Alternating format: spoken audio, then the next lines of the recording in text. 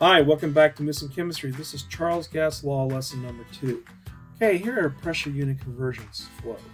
1 atmosphere equals 760 millimeters of mercury, which equals 760 torr, which equals 101.325 kilopascals, which equals 101,325 pascals, 1.013 bar, and 14.7 pounds per square inch. Wow. Okay, STP is at 0 degrees Celsius and 1 atm. 1 millimeter mercury equals 1 torr, okay? Remember that Kelvin is C plus 273.5. Charles Gas law is V1 over T1 equals V2 over T2, but the easiest way to do it is V1 T2 equals V2 T1 by rearranging the variables, and remember that the pressure is the constant variable in Charles' law. All right, so here we go. We have a 600 milliliter of air is at 30 degrees Celsius. So there's our first volume.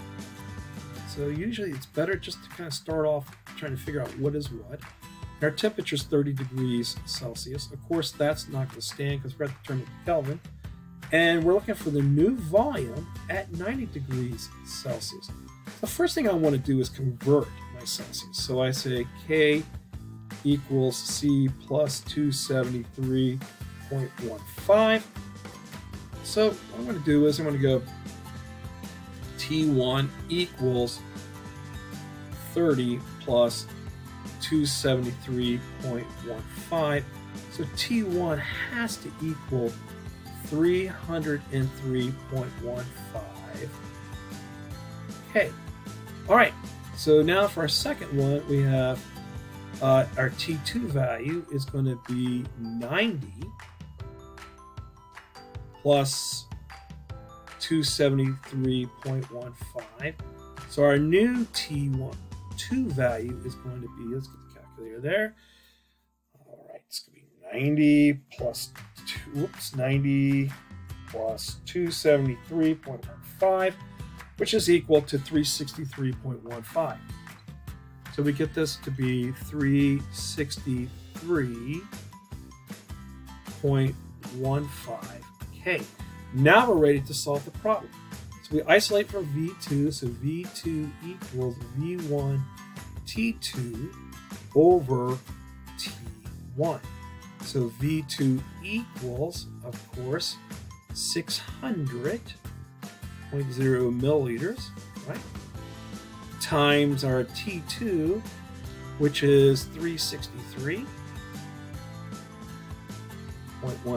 of course, K, divided by our T1 value, which was 303.15.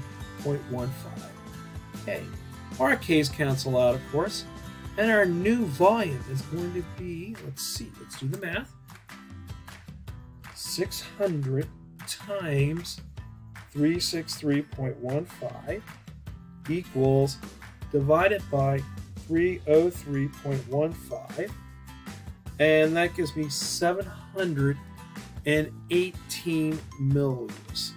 Okay, and 0.75, of course. 718.75 milliliters. Excellent. All right, let's look at our second problem. A 300 milliliter of helium at 4,000 Kelvin, then cooled to 3K. What's its new volume? All right. So our first volume is 300 milliliters. Our first temperature was 4,000 Kelvin. Notice that we don't say degrees because there's no degree mark with the Kelvin. We're looking for the second volume, and we know the new temperature. All right, so let's go ahead and isolate for V2 because we're ready to work this problem. V2 equals V1 T2 over T1. So V2 equals 300 milliliters times 3K divided by 4,000. Okay, wow.